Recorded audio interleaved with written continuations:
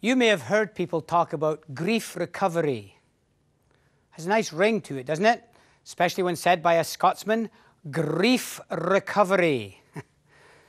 The problem is that I'm not sure we recover from grief. We recover from a sore throat.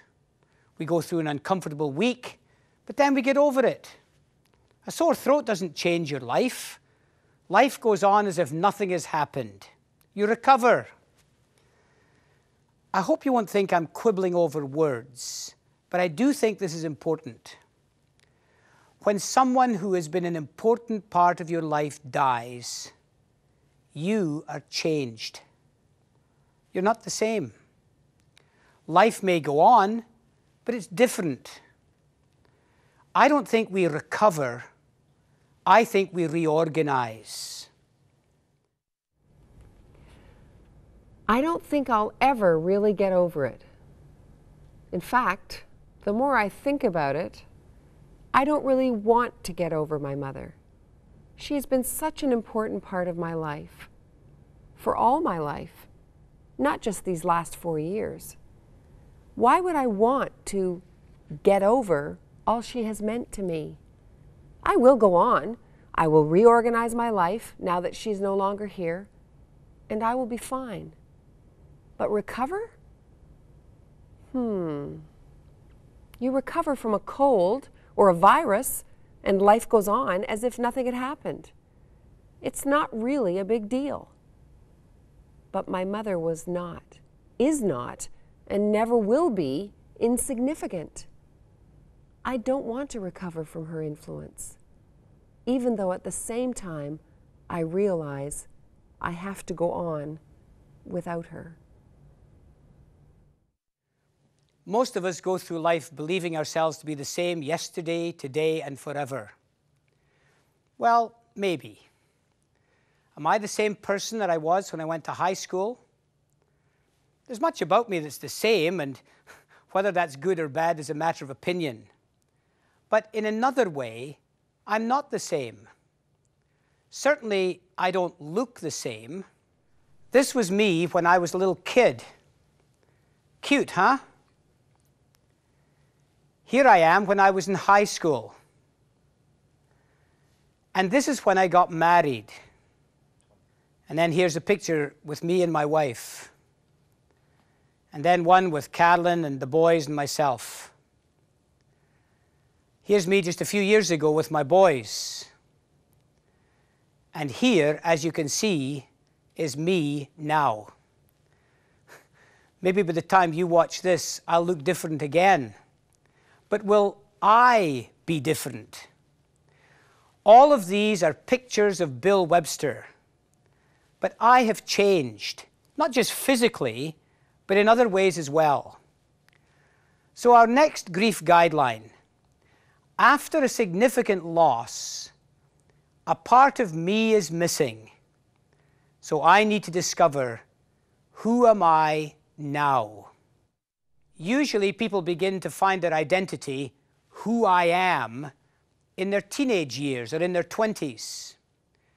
We often define ourselves by some of the roles and relationships in our lives. Certainly, I thought I had found my identity. I was Scottish, a heritage I'm proud of. I had a career, and often what we do helps to define who we are. I was a husband and a father, but I was also a son and a brother. I was, by definition, relatively normal. But when Carolyn died, that definition of normality changed. Any major loss, whether by death, divorce, or disaster, or simply just by circumstance, changes us in a personal way. For what do we lose when someone dies?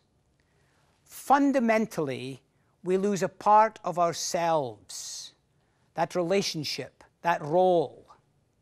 Suddenly, I'm not the same as I was before. And when that long taken for granted self is shaken and challenged by a significant loss, it can be difficult to find out, well, who am I now? Consider this important grief guideline. It is important to realize that we are not just products of genetic makeup. Who we are is determined by our experiences and by how we allow them to affect us. Life doesn't always work out the way we expect. Some experiences are good and other things are very difficult. The good news is that we don't have to let disasters define who we are. We all have difficult experiences, but it's what we do with them that makes the difference. Some people look at a glass and see it as half full. Others look at the same glass and say, it's half empty. The truth is, it is actually both. It just depends on which aspect you choose to focus on. Consider this grief guideline. We can find meaning even when the circumstances don't seem to make sense. You may be struggling to find meaning in a situation that seems to make little sense. Some things in life don't seem to have a lot of meaning. There's a tragic accident, a natural disaster, an act of violence or abuse. You see pictures of people starving and children suffering. Bad things do happen to good people. Think about it. How can it be meaningful when a drunk driver causes an accident that takes the life of a little child? Maybe it's just me, but I find it increasingly difficult to see a lot of meaning in some of these situations and circumstances. Oh, there's always someone with their cliches and easy answers, but if we're really honest, it just ain't that simple. I still have unanswered questions about my wife's death. Why do good people die prematurely? And my biggest question, why did two little boys have to grow up without a mother? It just doesn't seem fair. And the fact that they had a dad who cared and looked after them, and by the way that they turned out just great, still doesn't make the event itself meaningful. Good may come out of certain things, but that doesn't make the thing good in itself. Why do we always have to think that everything is meaningful? In my own life, I've had to accept that life isn't always fair, and everything that happens is not necessarily meaningful. But I've also learned that even though certain things may not be meaningful, that does not imply that my life doesn't have meaning. We may not be able to find meaning in the circumstances, but can I find enough faith to believe that there is meaning for my life, even though some of the circumstances may not make sense or seem to have any obvious meaning? Rather than looking at the situation and asking why, or what the meaning of the event is, we should ask, how is my life meaningful even in the light of tragedy? Acceptance means being able to believe that my life is meaningful even though it may not have been perfect or turned out exactly the way I might have liked it to. At first I prayed that Mom would get better, but as time went on, I found myself praying that she would have a good death, whatever that means. I didn't want her to suffer, and I prayed that the end would be peaceful. In that, God answered my prayers.